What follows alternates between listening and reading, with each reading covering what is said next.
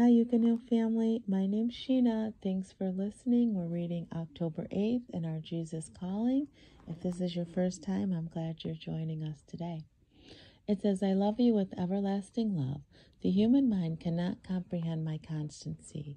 Your emotions flicker and falter in the face of varying circumstances, and you tend to protect your fickle feelings onto me. Project your fickle feelings onto me. Thus, you do not benefit fully from my unfailing love.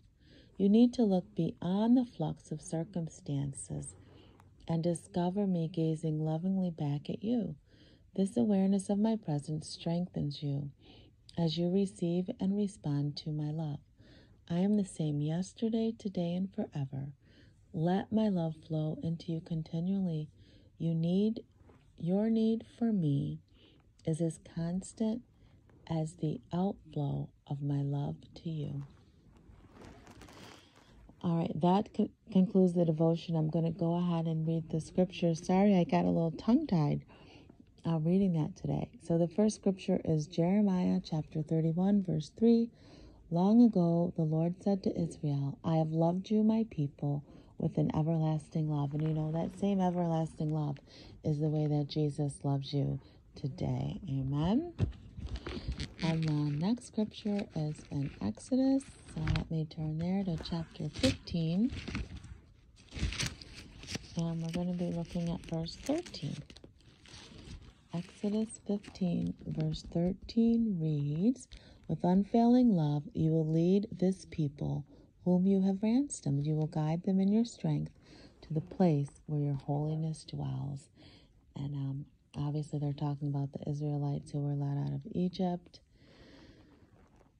And don't we all want to be led to that place where God's holiness dwells, just to be in his presence, because he is a holy God. Amen.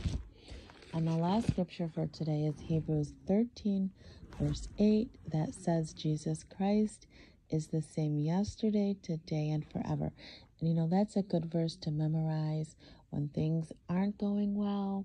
You know, instead of getting all flustered, like the devotion was talking about, just know that God doesn't change, that he sent his son here, and Jesus Christ is the same yesterday and forever. He can be counted and depended on. Amen.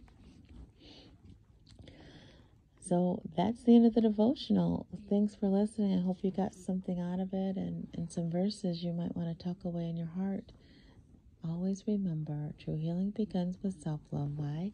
Because God is love and he lives on the inside of you. We'll be back tomorrow. Thanks for listening. Bye.